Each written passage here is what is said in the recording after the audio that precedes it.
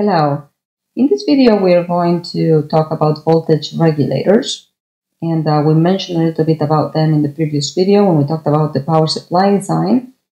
And if we recall, a voltage regulator is basically a circuit that provides a stable output DC voltage, which is meant to be robust or independent of variations in line voltage, meaning variations in input voltage or unregulated input voltage, and also robust to variations in loading conditions, meaning whether the load is drawing zero current, meaning no load is connected, or a load that is drawing the maximum amount of current.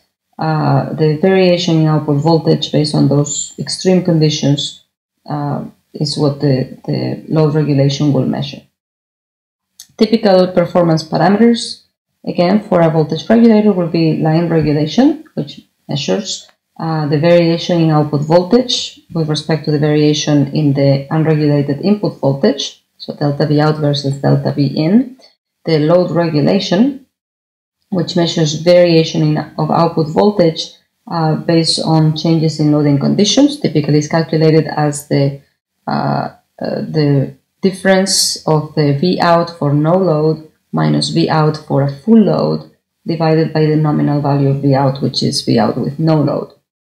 Typically expressed as a percentage, so times 100%. Oftentimes line regulation will also be expressed as a percentage. And then another common one is the dropout voltage, which is simply the delta between the unregulated input voltage and the output voltage. And the reason why that is important is because typically the smaller the dropout voltage, the better the power efficiency of the regulator. Typically, for most linear regulators, the dropout voltage tends to be around 2 volts.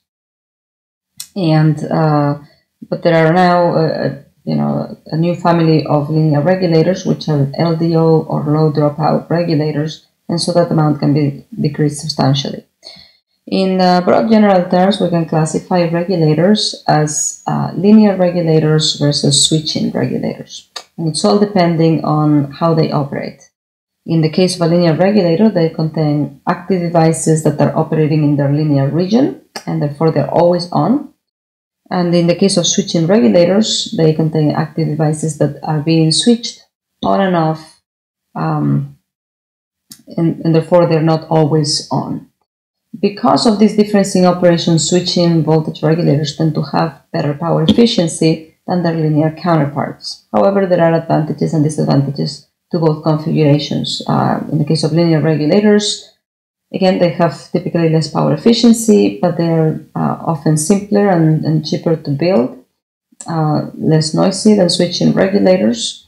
And switching regulators are perhaps more flexible than linear regulators in the sense that there are some things that we are able to achieve with a switching regulator that we couldn't with a linear regulator, like starting with a positive input voltage and ending with a negative output voltage, for example, or even ending up with an output voltage that is higher than the input voltage. However, switching regulators tend to be more expensive to build. They use an inductor typically as their energy storage element, and they tend to be more noisy than linear regulators. And so depending on the particular circumstances and application, one or the other may be the right choice of regulator. So let's take a look now at some circuits, some sample regulator circuits to see how they operate. So here we have a simple version of a voltage regulator, and this is not even a linear regulator, it's not even an active regulator, but rather a passive regulator, and it simply uses a Zener diode to regulate the voltage across a load.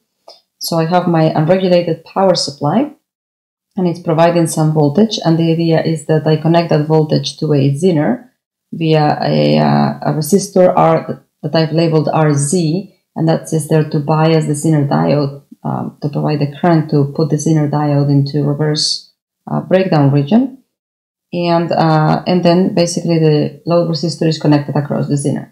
And the Zener diodes typically come rated for different voltages, and so depending on the particular regulated output voltage that we will want, let's say we want the regulated output voltage of, 5 volts, all we will need to get is a 5-volt Zener and connected across our load. Now, the advantage of this circuit is the simplicity. Basically, I will have, this is my VZ. RC will be connected there to provide sufficient current to put the Zener into its reverse breakdown mode, and the voltage that will appear across my load will just simply be VZ. The problem with this configuration, or the limitation of this configuration, is that, as you will notice from the plot, different loads are going to draw different currents, and therefore the current that is not being absorbed by the load, let's imagine, under maximum power conditions, the load is drawing 0.5 amp, but under minimum load conditions, the load is drawing, let's say, 0.1 amps. All that excess current is going to go through the Zener diode. And so we're talking about large differences in current through the Zener, which if we plot them, we could end up with this being my nominal amount of current for my Zener and my nominal voltage. But if I were to severely increase, so this will be Zener 1, let's say, and this will be my Zener 1. Let's say that's what I nominally designed for. But then let's imagine that under loaded conditions that are not drawing all the current, then I might have a lot of additional current being dumped through in the Zener, and this will be my IZ2 and my VZ2, and so I will end up with a slight voltage variation. So basically a voltage regulator that wouldn't be very robust, or an output voltage that will not be very robust to variations in load conditions. We're looking for circuits that can provide a little bit more stability than this simple circuit. So here we have our first active OpAmp regulator, which is a slightly more sophisticated regulator than the simple Zener regulator. Notice that it's almost an identical circuit, except we have now added an OpAmp, a voltage follower specifically, as a buffer between the Zener and the load. And what this prevents is for our Zener to have to absorb the differences in load current. In this case, the OpAmp is absorbing them. Notice that we are powering the OpAmp from our unregulated power supply to avoid having to have an additional power supply for the OpAmp, which will sort of defeat the purpose since the regulator is this is being used as part of the power supply for the circuit. And still not an ideal configuration. Notice that in this case the output is still going to be equal to the Zener voltage. And so for one thing, we are limited in terms of our output to whatever Zener we choose, but only the voltage that we have selected.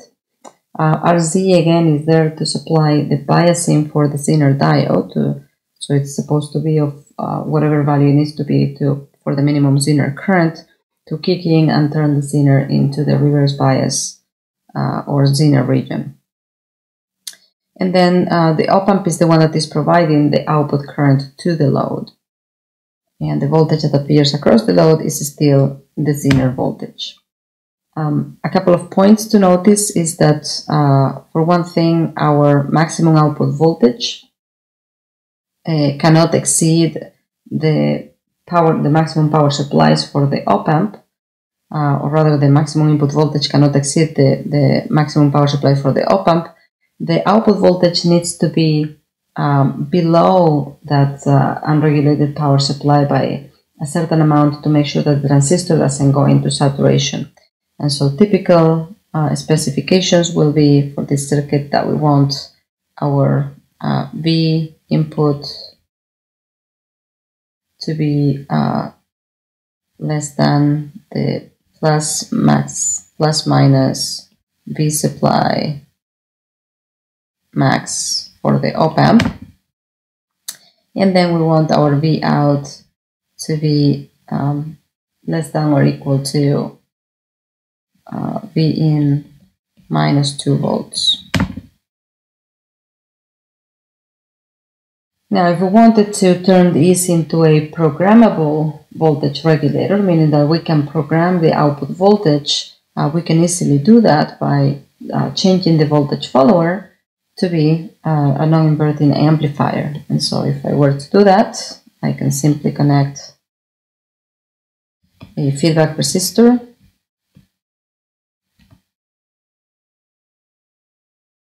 and an input resistor, RF and RI.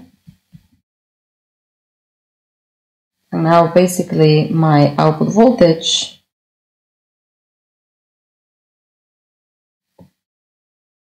which I'm going to label as VL for my load voltage, and my VL becomes equal to 1 plus RF divided by RI times my Zener voltage, because this is essentially a non-inverting amplifier where the input signal that's being applied is the Zener voltage, the voltage across the Zener diode. And I can externally program this by selecting the values of my resistors. But if I wanted to make a supply that is programmable by the user, the only thing I will need to do is just turn one of those resistors into a potentiometer, and then the user will be able to change the value of the output voltage by simply adjusting the location or the position of the potentiometer. So for example, I could make my RF a potentiometer, and so it will be user adjustable. Notice though that the minimum output voltage that I will have with this particular circuit will be V sub Z, my Zener output voltage, and that will be when RF is equal to 0. And therefore my equation becomes that VL, or the load voltage, is equal to 1 times VZ, the Zener voltage. But in any case, let's imagine I had a 10K potentiometer. This voltage will be able to be adjusted between the Zener voltage and 11 times the Zener voltage. Let's assuming that my RI, say, was 1 kilo ohm and my RF was a 10 kilo ohm potentiometer. So this is all great in terms of the flexibility of the regulator, and now we are not suffering from the Zener having to absorb deltas in variations in load current, but we still have a small issue or a large issue depending on what OpAmp we are able to find. But it is that we are limited in the amount of output current that we can have to our load by the maximum output current for the OpAmp. So that will be the main limitation of this circuit. Limitation, maximum load current is equal to I out max from OpAmp. And nowadays we can find power OpAmps that will be able to provide substantial amount of current, but typically we are going to be using what's known as a pass transistor to try to increase the amount of current available for our load, and that will be the next configuration that we see.